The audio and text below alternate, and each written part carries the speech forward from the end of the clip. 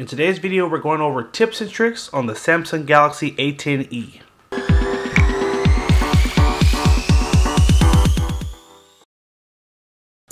If this is your first time watching one of our videos, first of all, thank you for joining us. Second of all, if you can go down to the bottom and click on that subscribe button and turn on post notifications so you can be alerted every time we post new videos, that would be awesome. Also, quick note, in the description section of this video, right below the video, you're going to find a bunch of cool resources. So some of our favorite cases for the A10e, awesome screen protectors, and some other cool accessories. So take a second and scroll down and take a look at all that cool stuff. Let's jump right in, guys. The first thing we want to show you is how to increase your screen timeout time. So basically, it's the time in between you touching the screen and when the screen goes dim. What you're going to do is go to the settings. So you'll either find the settings by swiping up, and it's right there. In our case, we have it on our home screen right here. So we're going to just tap right here. We're going to go down to display, and then we're going to go to screen timeout. Now, out of the box, this is normally set to 30 seconds. We like to put it on at least 2 minutes or 5 minutes because it's going to keep your screen on a lot longer where you don't have to constantly touch it to keep it from going dim. So that is our first little tip right there. Number 2, we're going to stay in our settings, just hit the back button, and we're going to go to notifications, which should be higher on the list. So notifications, status bar, and we're going to turn on show battery percentage, and now you'll always see the percent of the battery in the upper right corner right here. Even if you're on your home screen, you'll always see the battery percentage. This is a very important thing. I love it to have it on all my phones. It just helps me keep track of how low the battery actually is and kind of create some urgency around, hey, I need to go ahead and charge. So there is that. We're going to jump back into the settings. And this time we're going to go to care or device care. And this is a really important section that you're going to want to use because it's going to keep your phone running fast. It's going to help you free up unnecessary things that are stored on your phone, and make sure your phone is optimized to run at the fastest speed and the best performance speed possible. So all you do is come into the device care app, hit that optimize button, and it's going to close any apps that have been open too long, free up space on your RAM, and also free up storage. Any temporary files that have been downloaded, it will also help to get rid of those as well. Now, along with this tip, you can actually hold down on your home screen. So hold down and go to widgets, and there's a cool little widget that goes with this feature, so you can easily remember to optimize your phone at least once a day. So it's the device care widget, and you're just gonna put your finger on it and hold, or excuse me, you're gonna tap first and then hold down on it, and then you can drag it right to your home screen. And now you'll have a little optimize button that if you feel like your phone is ever running slow, or it's, you know, not running at the speed you're used to it running, just go ahead and tap on optimize, and it'll automatically run that same check on the RAM, running apps, and the storage to make sure that the phone is running at its best performance, and if not, it will make adjustments. Alright guys, our next tip is going to be how to get more apps on your home screen. So on that same note of how we got to this widget, you're just going to hold down on the home screen, just find a blank spot, tap on home screen settings, and at the top here you have home screen grid and app screen grid. You're going to tap on app screen grid, and right now it's set to 4x5, and if we change it, we can go to, actually, excuse me, sorry, let's take a step back. You want to go to home screen grid, not app screen grid. So home screen grid, tap there, and we're going to change it from 4x5 to 4x6, which gives us an extra row, or 5x5, which is an extra row and an extra column, or 5x6, which will give us 2 extra rows and 1 extra column. So this will give you a lot more space to add a lot more things to your home screen. It will shrink down the apps a little bit, and if you're okay with that, you can basically get more apps or widgets on your home screen. So that is how you get more apps on your home screen. Our next little tip is going to show you how to change your navigation button. So at the bottom here we have our recent apps on the left, and our back button on the right. Well, depending on what phone you used previously, you might be used to these being in a different order. So by going to the settings and going to, let's see, you can just do a quick search, tap on the little magnifying glass here, and just type in NAV, and we're going to tap on navigation. Let's see, navigation bar. From here, tap again to navigation bar, and this will allow you to change the order of the apps. So if you want it to be in the opposite order, just come down here and it will switch. Put your recent apps on this side and your back button on the left. So you've got two options there. So that is the navigation bar adjustment.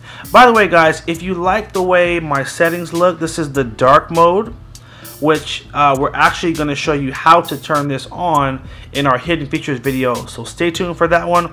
We'll definitely, actually in the upper right corner of the video, somewhere over here, you should see a little bubble pop up in a few days, and that's going to have our hidden features video where we'll show you how to turn on night mode. So definitely stay tuned for that. Okay guys, find anywhere on the screen where you can type. You're going to tap on, like I just tapped on Google to bring up the keyboard. From here, we're going to tap on the little settings wheel, and we're going to go to keyboard layout and feedback, and then we're going to go to keyboard themes, and from here we can select a couple of different options here. So we do have the light option, we have the dark option as well. We also have the adaptive theme, which will change the light of the keyboard depending on the app screen, so it'll just kind of adjust depending on what you're doing. So those are kind of the two main options that you have, light and dark. Now also, and this will actually lead into our next little tip, which is going to be how to change more than just the keyboard. Maybe you want to customize more than just the keyboard. Maybe you want the whole phone to look different than the way it came out of the box. Well, to do that is really simple. We're going to hold down on our home screen here. We're going to go to themes. So you have a theme section which takes you to your theme store, and from here you'll be able to download a lot more than just a keyboard background. You'll be able to download a whole theme that will change everything from your app icons to your call app screen, your text message screen. It will change the colors of everything in the phone. So let's find a little simple theme that we can test so you can see how this looks. Now personally, I like to find the free themes because I don't like to spend money. So there are plenty of paid themes. You can go crazy if you like, but if you come down here, top free, we can look at a bunch of themes that won't cost us any money. So I'm going to just choose the first option in the upper left corner right here. You're going to hit download. Give it a second to download. Now the cool thing is, while it downloads, or even before you download, you can just tap and you can look at what all your screens are going to look like. So this is our lock screen. This is what the home screen looks like. It changes all of the icons to a nice white, really clean look. This is the caller screen, text message screen, and the notification panel. So it will change the color of all your switches as well. So that is pretty cool. And your keyboard. So the keyboard will be sort of a grayish color, and certain keys will turn orange. So this is the cool thing with the theme store. You can change more than just the color of the keyboard. You can change the color of everything. So at this point you would just hit apply, and it's gonna completely change everything, and you'll have your new theme. And if you ever wanted to change back, you would just come back to the theme section, and you can just switch back to your old theme. At the very top here you can see your old theme will be right here. So this is the new theme I just downloaded, and these are a few other really basic themes. These are like a dark mode theme that just has a blank background and a really clean look. So this is the theme store. A few more things I want to show you. If you don't want to change everything, you just want to change maybe your wallpaper, you just want to find a beautiful wallpaper, here you can look at all the stock wallpapers that come with the phone, and you can also search through a ton of really beautiful looking wallpapers as well. Obviously come down a little bit lower to get to the free ones. Oh, I don't see the free ones here. Oh, well, there's somewhere buried in there, so definitely search for the free ones. And then at the bottom here, so there's wallpapers, themes, and there's icons. So I can also just download a new icon pack, and I can have some really cute little icons to go with whatever wallpaper I like. So this is one wallpaper, or excuse me, one icon theme here. Anything that's paid, by the way, you can always tap on download trial, and you can trial it for 10 minutes to see if you like it, and the phone will automatically revert back to your old icons after. So there's no worry in, oh, like I have to commit to buy it. You just download trial, test it, see if you like it. If you do, then go ahead and confirm the purchase. So bunch of really cool themes in here as well. All right, moving on to our next tip. So we went over customizing the keyboard, we went over some themes. Let me go back really quickly to the keyboard because we sort of jumped past that rather quickly. So settings, and we have our smart typing. So there's a few other things you can do with the keyboard as well. I wanted to make sure not to just brush over this. So you can actually set what are called text shortcuts. So you can type in one word and say, whenever I type in this word, I want you to input this. So like with an email address, for example, or even a nickname, you can type different things in here and it can speed up how long it takes you to type. So that's pretty cool. The keyboard is automatically set to swipe, but you can also change it to a cursor control, which means that when you're typing text, you just glide across the screen and you can move between your text a little bit easier. But in order to turn that on, you do have to turn off the swipe keyboard. So I like swipe, so I currently usually keep it on that setting. And those were just a few other things that I wanted to show you in that section. All right, so moving on to our next feature. So another really cool thing you can do with this phone is you can have the home screen rotate to landscape. So basically it's when you take the phone and you tilt it sideways, the whole phone can rotate with you if you enable the feature. So hold down on the screen, go to home screen settings, and we're going to turn on rotate to landscape mode. And by turning this on, now if I take the phone and I tilt it sideways, it will actually rotate with you. And this is a really big feature considering you normally never see this on lower end phones. So just a really clean look. It converts everything and you can still use the phone and enjoy it in the landscape mode. So definitely thought that was cool and worth showing. I'm not sure if you guys have noticed it, but the phone has actually been charging this whole time because we actually have a little wireless dongle adapter here. It just plugs right into your charging port. Normally you'd put a case on this so you don't see it, but I can just take the phone after it rotates and I can just place it right on this wireless charging pad and my phone is charging while I'm shooting the video. So there it is. There's our quick charge. So what I'm going to do is leave a link in the description of where you guys can get that little adapter. It's really inexpensive. It only costs about $10 or $15. So with that and a wireless charging pad, you guys can wireless charge with your Samsung Galaxy A10e. So little tip right there. Definitely in the description you'll find all the details to get one of those and basically give this really nice phone wireless charging. Let's go ahead and move on to our next feature here, which is one I love and I use a lot. It's called full phone search, and just simply by swiping down or swiping up to your app drawer, you have a little search at the very top called Finder Search. And with Finder Search, you can search for just about anything you can think of that is on the phone. For example, let's say you were trying to find a message, a text message that someone sent you that had directions in it or something.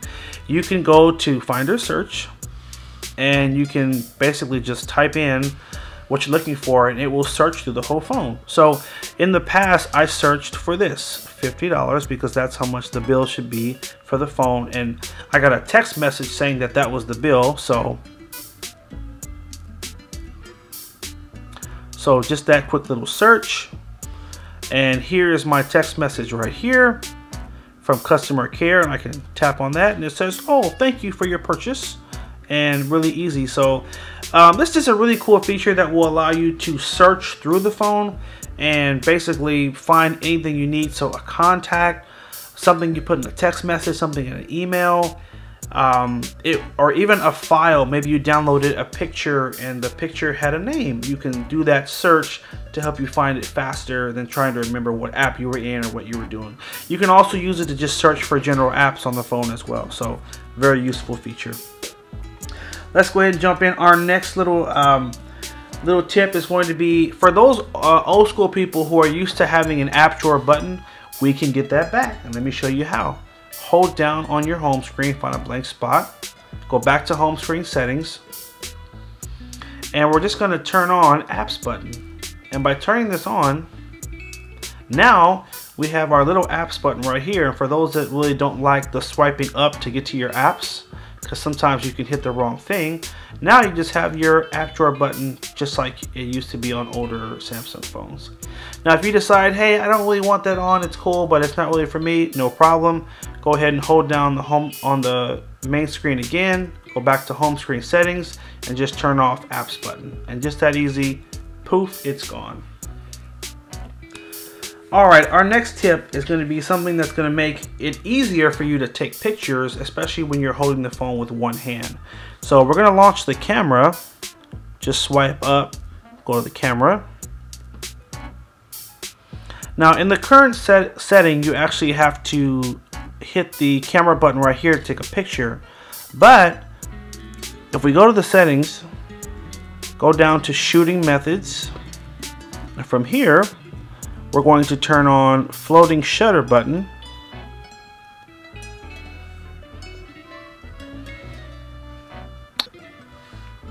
And now we have this little floating shutter button right here, so I can put it wherever it's most convenient, and now I can take a picture. So maybe it's hard to reach my finger down here, but I can reach up here. I can put it right there, and then it's easy to just take a picture just like that, versus having to reach down here. So that's called the floating shutter button. Definitely a cool little camera feature that I tend to use pretty frequently. Okay, let's get our phone rotated back to the normal setting. There we go. Let's get back charging. I love that wireless charging. All right, our next little feature is going to show you how to change your shortcuts on the lock screen of the phone. So just to show you, when you turn the phone on and you turn it back on again, you have these two shortcuts at the bottom of the screen. You can change these to make them any app that you want, so that when you turn the screen on, you can just swipe up from that corner and it will take you right to that app. So in this case, it would take me right to the phone app just by putting in my code there. And I'm right at my phone app. Well, maybe you say, I don't really want the phone app to be there. I'd rather Snapchat or Instagram or something else I use more frequently. No problem. We're gonna go to settings. We're gonna go to lock screen. And we're gonna go to app shortcuts. And we're gonna change it to, so go to left shortcut, select the app you want. So I'm gonna say I want the left one to be Google Chrome, and I want the right one to be my calculator, because I calculate things all the time. And just to show you one more thing, there is a new option that's called hidden, and you can hide them, and you can basically tap on it first in order to get those shortcuts to come up. I'm going to keep them there. I think it looks better this way. And from there, I'm going to turn the screen off, turn it back on again. Now I have my new shortcuts. I have my Google Chrome and my calculator. I can just simply swipe up, put in the pin or the pattern, and it'll take me right to that app. So you gotta love that. Definitely, again, customize the phone to what you're going to use it for. To me, that is what makes the most sense. All right, our next tip is going to show you how to make some adjustments to the notification panel, which is when you swipe down from the top of the screen, you have these little icons here. But a lot of people don't know you can change the order of those icons, and you can put them in an order that makes more sense to how you use the phone. So if I just pull down again, it'll show me more of the options, and then there's more on this page as well. Now I'm going to tap in the upper right corner on these three dots and tap on button order, and from here I can change the order completely. So I'm going to put my flashlight as the first option, and keep in mind the first 6 switches are the ones that you're going to see every time you swipe down. So those first 6 should be the most important things to you. Let's see, next I'm going to have my mobile hotspot because I use it all the time, and then after that I'm going to move Wi-Fi calling down because I don't use that too often. I'm going to move power save mode up, Bluetooth, and GPS. Those are probably the 6 that I use the most. And when you're done, just hit done, swipe up, and when you swipe back down again, you'll notice your new 6 are in the order that we just set them. So definitely just makes things a little bit easier having that set up to the things that you use the most on the phone. So there we go. Alright guys, our next tip is going to show you how to quickly jump between apps, and it's called quick app switching. So let's say you're in between a message, you're searching things on Google Chrome, and you're also, maybe you're in the Play Store and you're trying to look for a specific app or something like that. This could also be something like, oh, I'm texting someone and I'm also watching a video, or any one of those different scenarios where you're doing multiple things at one time. To jump back to the last app you were using, all you have to do is hit the recent apps button twice, and that'll automatically take you back to the last app that you were using. Now do remember, we did switch these apps when we showed a previous tip, so yours would probably start on this side, and if you opt to switch them, then they'll show opposite. But just keep that in mind. This one is on this side because we switched it previously in the video. So just hit it twice, and it will automatically jump to whatever the last app was you were using. Alright, our next tip is going to show you a really cool setting to use the phone outdoors. It's called outdoor mode, and it's going to adjust the lighting and the temperature of the screen based on the amount of light that the phone is picking up. Essentially, when you're outside in a lot of sunlight and the screen normally gets washed out. Go to your settings, go to display, and then just turn on outdoor mode. And outdoor mode basically says make the screen brighter for outdoor viewing. After 15 minutes, outdoor mode will turn off unless you're still using the screen. So just by turning this on, it's going to adjust the brightness for you and make sure the phone is easier for you to see outside. Alright. Our next tip is going to show you how to adjust your icons and your font size. And this is a little tip that I like to do because to me it makes the phone a little bit cleaner.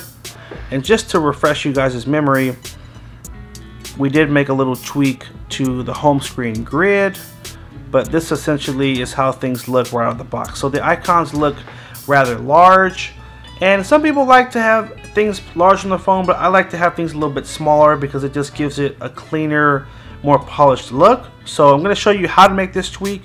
You can always undo it if you really don't like it. Go to the settings, go to display, and go to font and style.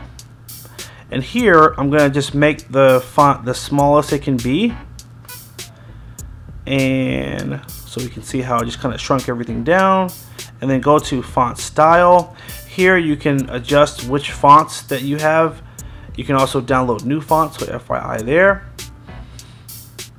And let's see, so now when we go back to the main screen, you'll notice that the text size is smaller, which again, depending on how well your eyes are, you may not want to turn on this feature, but I think it just gives it kind of a cleaner look, so I like to turn it on. So there's that. Now there's also another little tweak. I have to see if I can find it.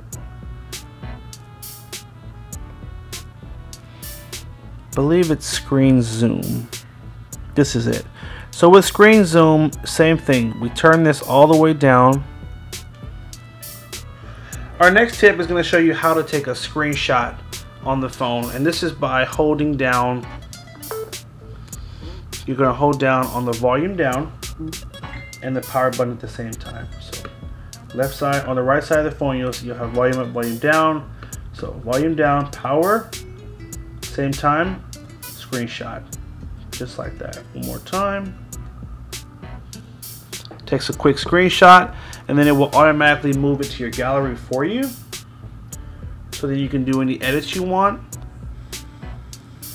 Our next hidden feature, we're going to show you how to make an adjustment to the home screen. So for those of you that haven't seen this yet, if you swipe to the right, it will take you to Bixby Home, which is a really cool feature that will show you app recommendations. It'll tie in things that have to do with your Facebook and with other apps that you use, themes and things with your pictures, weather, all kind of fun stuff. Now, some people like this, some people don't. If you would rather not have it on your screen, that's no problem. You're just gonna hold down on the home screen, swipe to your right, and you're just gonna hit this little switch, and that will basically get rid of Bixby Home. So you don't have that option there. But I would encourage you guys, give it a try. You might like it. It does take a minute for it to kind of see what type of things you use on the phone, but after that, it will customize the content based on things that you use. Our last tip for the video is going to be a cool feature that comes with this phone that you won't see on every Android phone, and it's just a cool way to zoom in and out in the camera mode. So we're going to swipe up, go to the camera, and right here we have these little options here that will allow you to zoom. So this is zooming in closer, 2x, and that's going to be a 1x. So you get that quick zoom right there. That's still going to give you a nice crisp and clear picture, and that's just right there. Also, just as an FYI, this slight change that Samsung has made has confused some people, so I want to just make sure you guys understand this. So if you want to switch the camera mode, you just have to swipe to the left or the right on the screen. You also can select these buttons right here. So there's video, photo, pro, and panorama. So you just have to swipe to the left, and that's how you move between the different camera modes.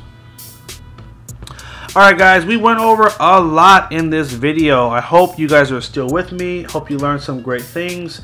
Do me a quick favor, leave me a comment down below and let me know what your favorite tip was that you learned in this video, and let me know if you knew a lot of these or if a lot of these were new information. We always love to hear your feedback. Hit that like button if you found the video helpful. Subscribe if you're not a subscriber as well. Also, check out our description section. We have a lot of good resources in there, from, again, accessory recommendations to that specific accessory that allows you to wireless charge, and we have a link to one of our favorite wireless chargers as well. So if you like this feature and you thought it was pretty cool, definitely pick up one. If you notice, if you go back to the beginning of the video, the phone was at around, I think, 18 or 19%, and the phone has gone up 10% in the whole process of us filming this video. So just to show you how fast the little dongle works.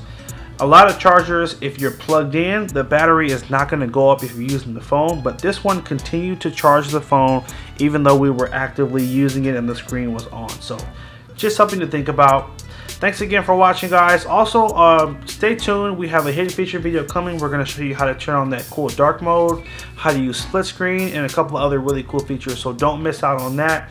And on the next screen, you're going to see a green little circle. That is a link to our new site, Tech Made Easy. We have some other really cool videos coming out on that channel, so if you can hit that button, show some love and subscribe, we appreciate that too. Thanks again for watching, guys. Take care and have a good one.